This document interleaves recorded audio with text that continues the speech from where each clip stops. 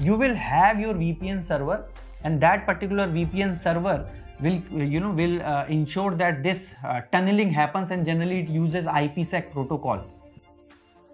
Friends, your perimeter network is the network which has to be protected at all costs from all kind of cyber attacks. So in this video, we will understand 5 conventional ways with which we have been protecting our perimeter network. But first of all, we'll understand what is a perimeter network, and then we'll go about discussing those 5 different ways which we use in combination to protect our network. So basically, perimeter network is the boundary between your internal network, this is your internal network, which is your private network, and the internet. So perimeter network would be somewhere like this. Okay, so this is your perimeter network, the boundary between us and outside world. Now when we say outside world, not everyone is a bad person in outside world. If you are a company, then you would need your customers to connect to you, your business to connect to you, your remote employees connect to you, your partners and vendors to connect. The only people you don't want are these bad actors, these attackers who tries to penetrate and get into your perimeter network. So let's start with these 5 methods to protect our network. So the very first method is using a firewall. Now firewall is your first line of defense. So you will put your firewall as the frontier through which any request will come into the network. And firewalls could be of any type. It could be a software firewall on your Windows, and it could also be a hardware appliance deployed. And your firewall could work at different layers of your OSI model as well. But the most important thing to consider is that a firewall can play multiple roles. It can work as a proxy server, it can work as a NAT, it can work as a DSCP server, it can play multiple roles as well. So firewall is a must. There are 2 kinds of firewall, stateless and stateful. Stateless does not keep track of the connections, okay? It's not bothered what you're doing in those connections, okay? But in a stateful firewall, it does make sure that it follows the whole communication and the connection which is open, and the moment that particular communication is over, it makes sure that that connection is cut. So obviously the stateful firewalls are more costlier, more expensive, while the stateless are inexpensive. So firewall is number 1. Number 2 are proxy servers. So now proxy servers, again we have discussed proxy servers in our videos. So proxy server will be an abstraction between your internal devices and the outside environment. So any request, so your proxy might be sitting somewhere here, and any request coming will go to the proxy, and then proxy will send it to the internet. So it is kind of a camouflaging which happens, wherein your IP address will not be exposed, your identity will not be exposed, but the proxy server will be exposed to the outside world. However, you have to be very careful as to which proxy you are using. Is it your inbuilt in-house proxy, or are you purchasing, or are you using a free proxy? Because you cannot trust even the proxy service provider as well, right? So proxies are not very reliable in that sense, because if you have not taken it from a correct source, it could be a risk or a threat as well. So a good way, an add-on to your security, but not the best, to be honest. So proxy servers, yet still very efficient, but you have to top it up with other security measures as well. The third way to protect your perimeter network is by using what we call as a DMZ, which is called as a demilitarized zone. Demilitarized zone would be a zone which will be created. So I'm just giving you some example. Maybe I'll put some pictures in this video as well to explain you better.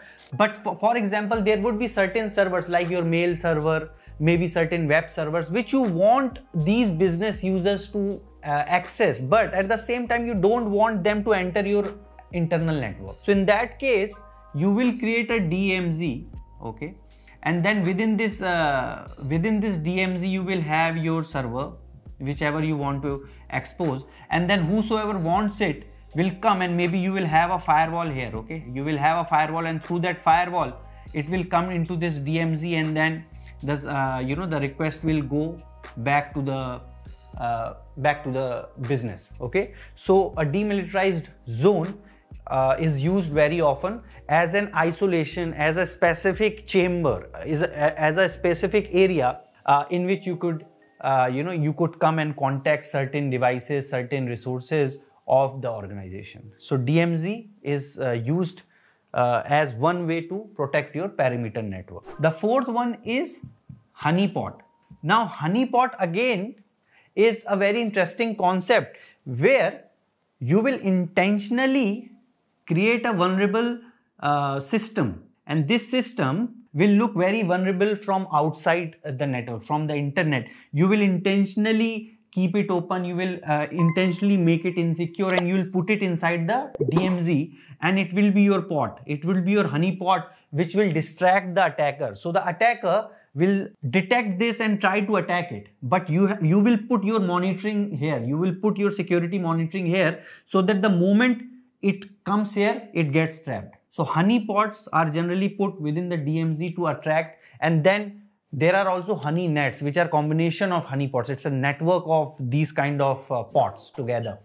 But a very important concept, because it distracts the attacker, it lets them, so it's called a decoy server, which deceits this particular actor to trust that this is the actual production server and they can come and attack it.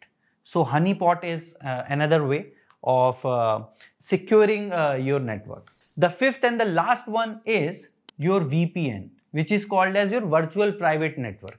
So it is like a tunnel which you create between your internal network and your internet. So for example, your business or your customer wants to have a secure channel over the internet to connect to your network, to connect to your internal network as well as connect to your DMZ. You can then create a VPN tunnel, and that tunnel, okay, will connect inside as well as it will connect here. Okay, don't get confused. Maybe I'll put a diagram for this as well. But you will have your VPN server, and that particular VPN server will ensure that this tunneling happens, and generally it uses IPsec protocol. Okay, IPsec protocol is used for all these VPN activities, but way secure than your proxy. Okay, so VPNs are considered more secure, and because it creates those tunnels. And then there are multiple types of VPNs like site-to-site VPN. Generally, when you are connecting to your cloud environment also, you will have your VPN connectivity from your organization's network to your cloud network. So these 5 ways are very, very efficient, very traditional, very old ways to protect, and then not any one of these will be making your security 100%. Okay, you have to use combination of these and then top it up with all the additional systems which are coming in for cybersecurity, like deploying your intrusion detection system, intrusion prevention system. All those kind of things have to be deployed, and then you have to continuously monitor your network. So protecting your perimeter network becomes very important, and by using these methods, these 5 methods, you can do it quite efficiently. So I hope it was a useful video, guys. If yes, give it a like, share it with your friends and family, and let me know which are the other methods with which we can protect our perimeter network. Let me know in the comments, and let me know if you want these kind of cybersecurity related videos on the channel, because I recently ran a survey and almost 36% of the total audience voted for cybersecurity. So that's why I'm trying to bring security related videos more often. So yes guys, this brings us to the end of this video. If you liked it, please give it a like, and until next time, keep learning, keep sharing all your knowledge, and yes, keep hustling. Bye for now.